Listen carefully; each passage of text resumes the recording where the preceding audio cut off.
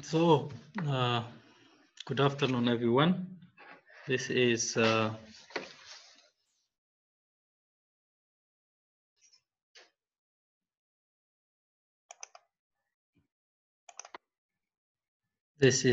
Tagain Haile, and this is our course, International Trade Theory and Policy. So we are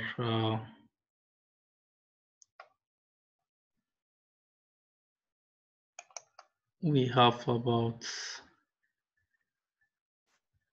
11 students. So let's just start. So let me start with some overview about our last week's class. So last week we talked about almost kind of introduction about international trade. We talked about some 7 themes that reoccur in international trade, and we have also talked about the difference and the relationship between international trade, international finance, and international economics. So I hope everybody has got an introductory about this course, International Trade, Theory and Policy. So this today is our second chapter, which is about world trade, an overview about world trade. So in this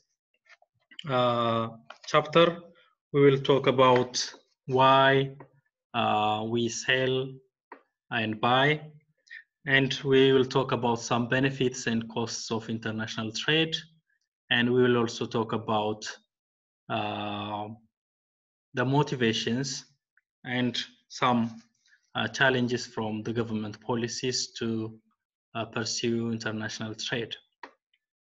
So within this, we will talk about some model in international trade called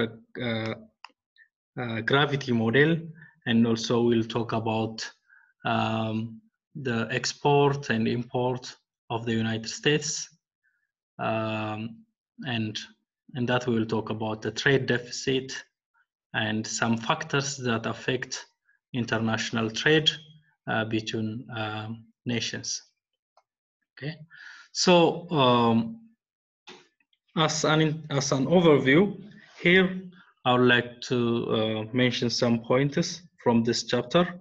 So, for example, if you take in 2013, the total produced goods and services in the world were valued to be more than $74 trillion. And out of this $74 trillion, 30% was sold across national borders.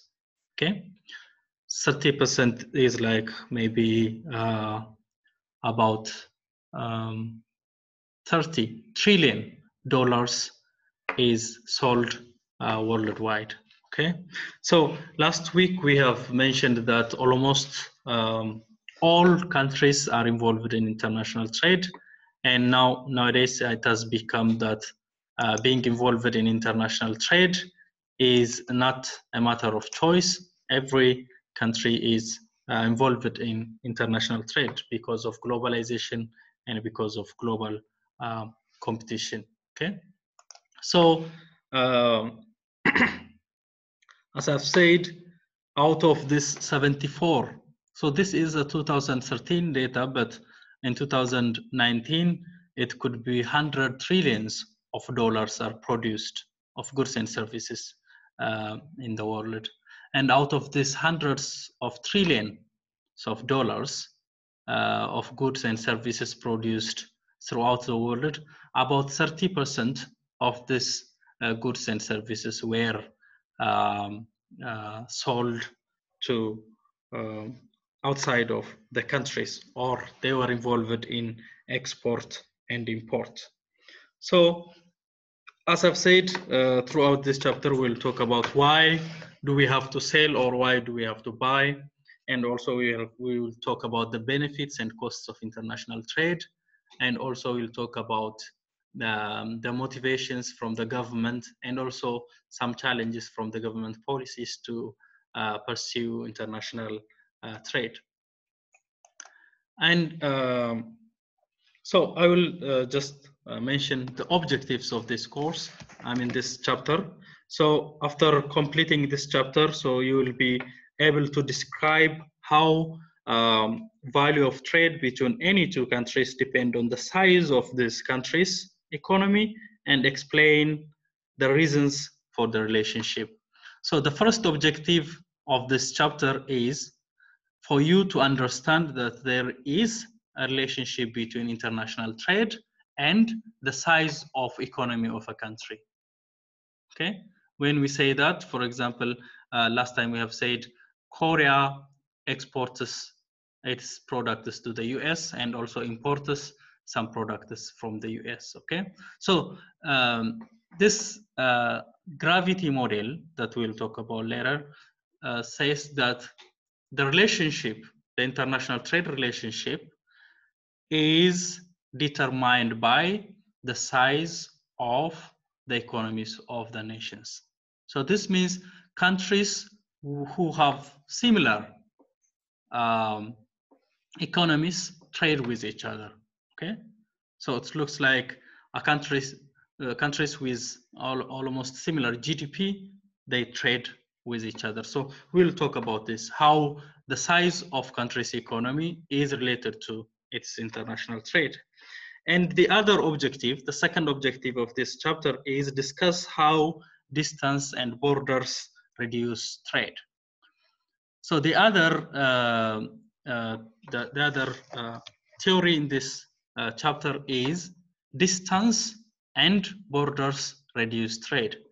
So this means as countries are very far apart from each other, their international trade also is decreasing with their distance. Okay, so this means countries which are close with each other have more international trade than countries which are far from each other.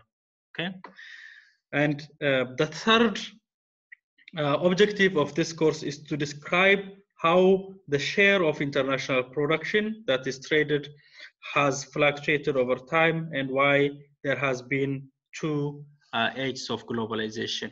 Okay, so we'll talk about the fact that, for example, US used to be the largest manufacturing products exporter in the world, but now you can see that US is not exporting much manufactured products. So US is now more based on service than manufacturing products.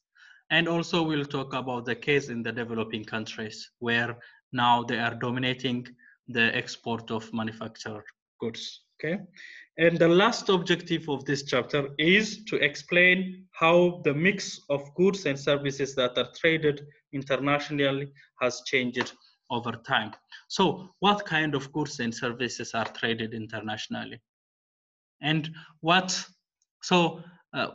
is the factor that determines a product to be exportable product or not exportable product? Okay, so we will talk about some traded and non-traded products.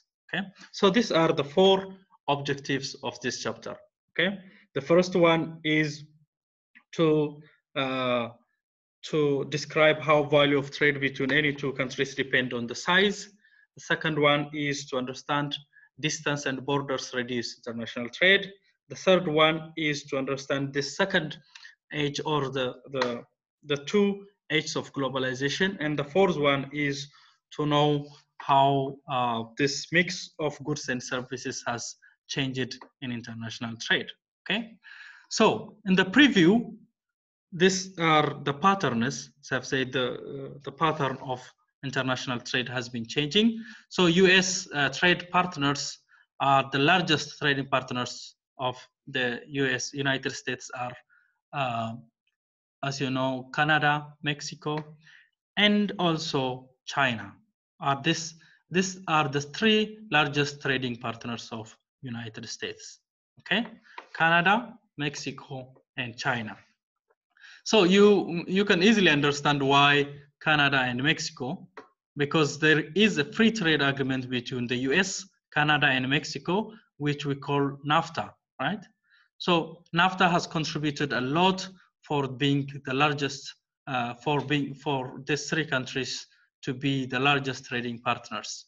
Okay, but China has came into light in 2015. So by now, China has dominated the largest import and export of goods and services from the United States. Okay, and the second about the preview is the gravity model. So this gravity model tries to explain that international trade and the size of the economy of a country are related. Size of a country's economy is the GDP, okay? Because GDP is how we measure the economy of a country. So countries with high GDPs trade with each other. So we'll talk about how, and there is also a simple formula that is used to explain the gravity model. The other in the gravity model is distance. Distance, as we have said, is a barrier to international trade. Border is a barrier to international trade. And there are also others. For example, cultural affinities could also be barriers to international trade. So those countries who have similar culture or those who have a long-term relationship can have a higher international trade values as compared to countries with whom they have less cultural affinities. Okay, and the other is globalization then and now. So the changing composition of trade, as I've said, manufacturing product is used to dominate the international trade, but now services are coming to light. So the amount of services exported and imported has been increasing.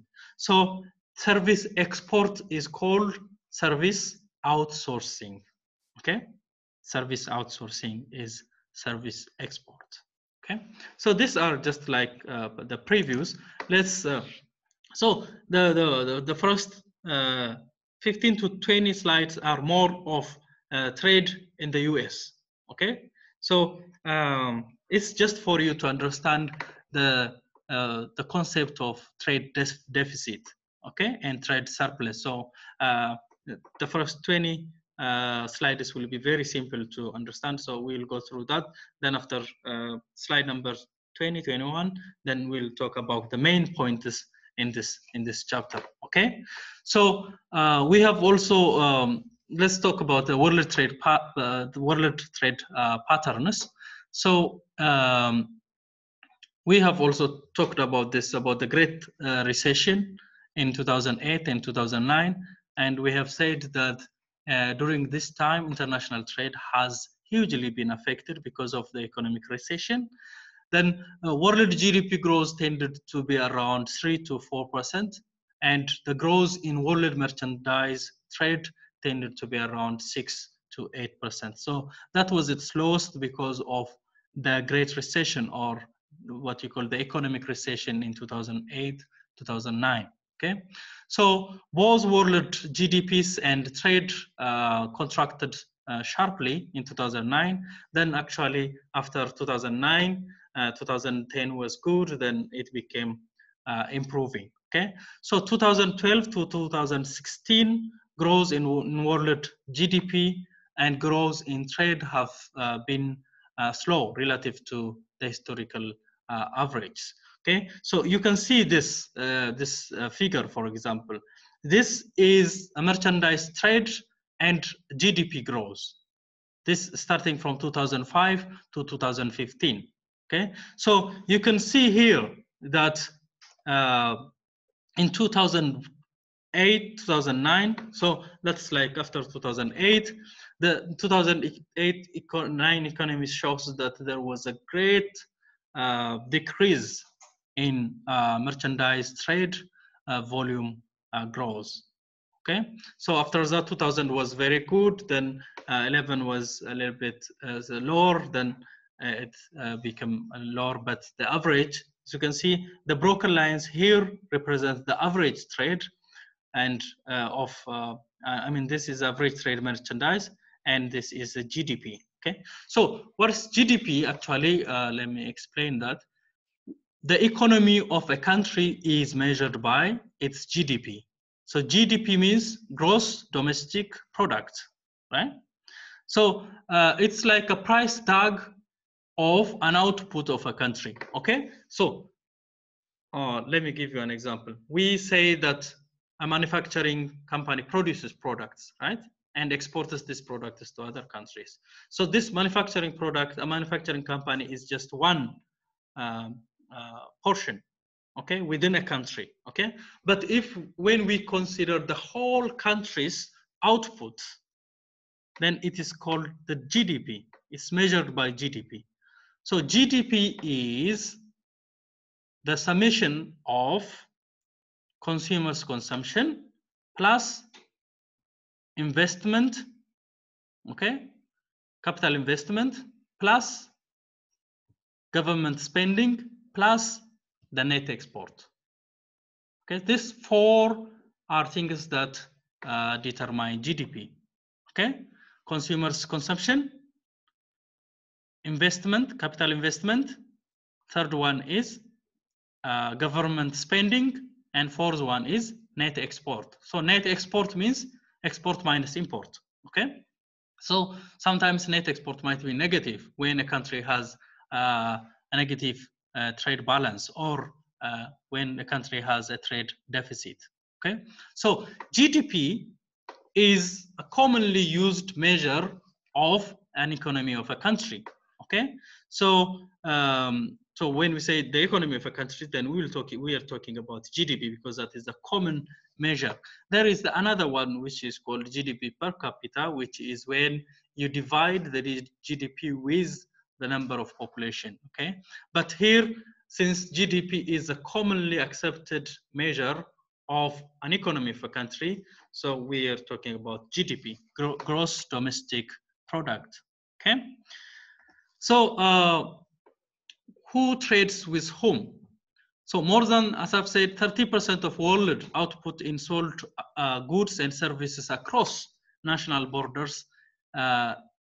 So more than 30% of output is sold across national borders, right? For example, when we take 2013's data, about $74 trillion value of goods were produced. Out of this $74 trillion, 30% of this goods and products were sold across national borders. Okay, so this is just to show you that how international trade has a great portion of production in the world. Okay, so the five largest trading partners with the US in 2012 were Canada, China, Mexico, Japan, and Germany, right? So this is in 2012, okay? So if you check, actually, so in 2015, China was the number one trading partner of the US, okay? But if you check the 2019s or 2080s, I mean 2020s data from the internet, you can find that China is number one, Mexico is number two, Japan is number three, Germany is number four, Vietnam is number five, Ireland is number six, Italy is number seven, and Canada is number eight. Okay, so the current data shows that Canada is number 8 largest trading partner with the US. Number 1 is China. So when we say the largest trading partner, we mean the US has the largest import and export with these countries, right? So as we've said, because of the NAFTA, which is North American Free Trade Agreement between Mexico, Canada, and the US, they used to be the largest trading partners, but now China is taking the lead, right? So Chinese export and import with the US is the largest as compared to all the other countries in the world. Okay, so the largest 15 trading partners with the US accounted for 69% of the value of the US trade in 2012. Okay, so this is just to show you how the GDP or the economy of a country is very dependent on its international trade. Okay, so for example, if you take Coca-Cola, Coca-Cola is an international company, right? It's a multinational corporation. So more than 70% of the profit or earnings of Coca-Cola come from outside or from other countries. More than 90% of Japanese products are sold to across the border or to other countries. Okay, more than 94% of Germany's products are sold to the international community, right? Or to across the national borders. Okay, so this is just to show you that how like 69 or more than 69% of the US value of trade in 2012 is with the 15 largest trading partners, which means this international trade takes the huge part in the economy of a country. Okay, so you can take a look at this. Okay, so this is data from 2012, right? The US and its major trading partners. Okay, so this shows that Canada is number 1, China used to be number 2, Mexico, Japan, Germany, like that. But as I have said, the 2020 data shows that China is number 1, Mexico is number 2, and Japan is number 3. Okay, so Canada has lost its position from being the largest trading partner with the US, and Canada is now the number 8 trading partner of the US. Okay, so you can see the amount of money here. On the x-axis is the total trade in billions. So close to $650 billion trade is between Canada and the US. Okay, so if you take here, Italy used to have about $50 billion dollars of trade with the US. But in 2020, Italy is number 7, which is much more improved than it was before. Okay. So, and you can see this is the data from 2015. So as we've said, China took the lead, okay, in 2015, 2014 with Canada, okay. So from 2015 onward, the highest trading partner, the largest trading partner with the US is China. Okay, so this shows the different colors, shows the number of the years, and this shows the countries. For example, this is the black one is 2015. So Japan used to have almost $200 billion of trade with the US. Okay. So from now to until 20-something slides will show the trade balance between US and its trading partners. Okay, so this is the data from 2008. Okay, so you can see that the US has an import of goods from Canada which is worth $335 billion. But the export of the US to Canada is $222 billion. Okay, so last week we said that if the import is greater than the export, then we say there is a trade deficit. Okay, and we've said if the export is larger than the import, there is a trade surplus. Right? So now you can see that trade between Canada and the US is negative because the US imports more goods from Canada than it exports, because the import is much more higher than the export. Okay, that is why we have a negative trade balance here. Okay, so when we have higher imports and less export, then we have a negative trade balance, right? And when we have higher export and less import, then we have a positive trade balance.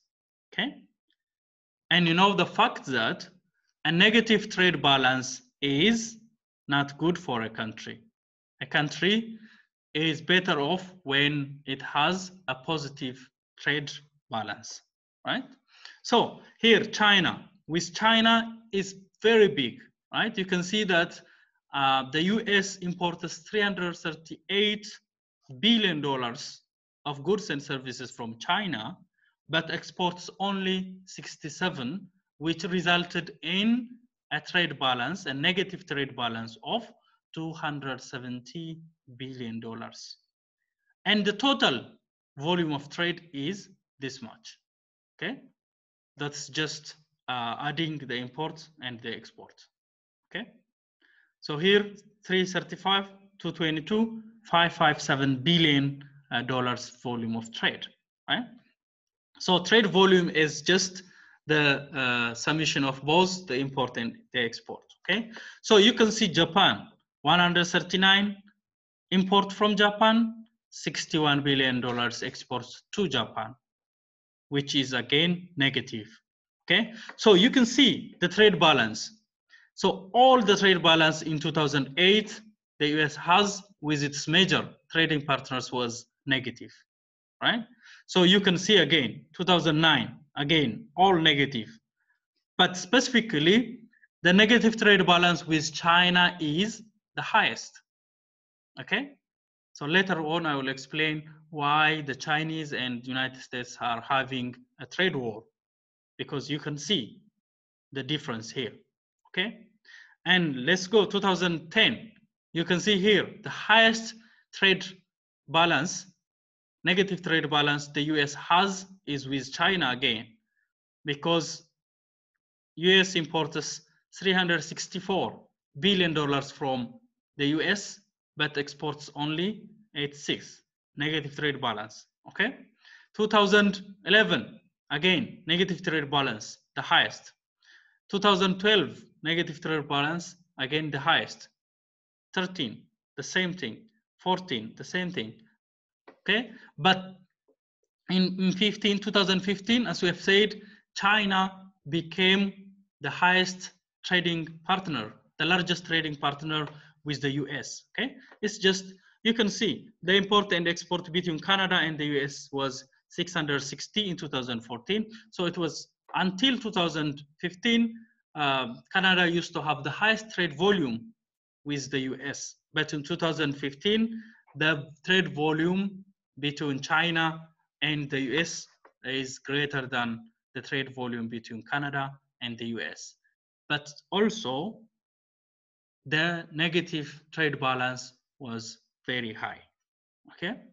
So you can see this is the trade patterns of the US, okay? So here, this is the years on the x-axis, and this is the trade balance, amount of dollars in billions, okay?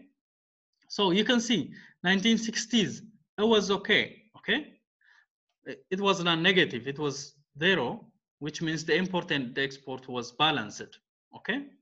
But you can see it became, it was declining, but it came back again in around 1998, then again dropped. Then it dropped very badly in 2014. It became a negative, I mean, the biggest trade balance, negative trade balance, okay? And 2008 and 2009, you already know what happened. Then 2010, it was good. So this is up to 2020, 2015, okay? So you can see that the US has a negative trade balance for more than 50 years, okay? So you might ask,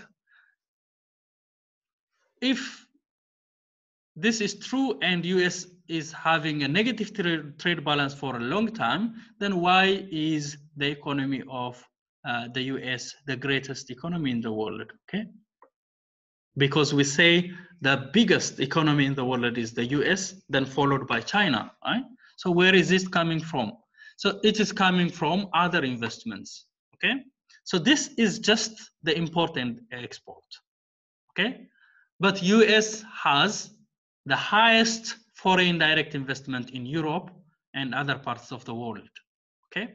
So even though US has a negative trade balance, US has a positive balance of payment because US has the highest foreign direct investment in other countries. So this trade balance is compensated by the foreign direct investment. That's why the US economy is the largest economy in the world. But you can see the import and the export was much less as compared to the other investments, okay? And I would like also to point out that even though when you compare the goods and services trade of the US trade is more service than goods, okay? But still it has a negative trade balance, okay? Okay, so the US trade patterns, we're still talking about US trade patterns. Then US trade was essentially balanced up until 1976. So as we have seen from the graph here, up until 1976, it's around here, it was okay. It was close to zero. It was not negative, right? It was negative, but close to zero. But after 1976, then it was moderately negative from 1977 to 1997. But then there was a large deficit from 1998, okay? So around here, 1998, which is here, okay? So from here, it has dramatically was largely in deficit, okay, from 1998 to 2008, okay.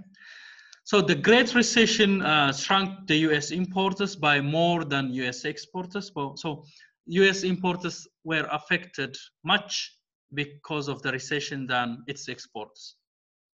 And you know why? Why import has shrunk? Because in the economic recession, people do not have money to invest, right? So the amounts they used to buy from other countries has decreased, okay? But exporters were not affected as importers because export means it is other people or other customers who are buying your goods and services, right? So the economic recession hit the US very much as compared to other countries, right? That's why the imports were affected much more than the exports, okay? So trade deficits it shrunk in 2009, and it was worsened a bit since then, but not nearly as large as it was in 2006 to 2008, okay? So year to date 2016 to November, US exporters down by 4%, US importers down by 3%. So both importers and exporters were low in 2015, okay? So I only have 1 minute to finish this. I'll just give you a 5-minute break, okay? Then we will continue from here, okay? So just I'll be back after 5 minutes with a new meeting ID and password, okay?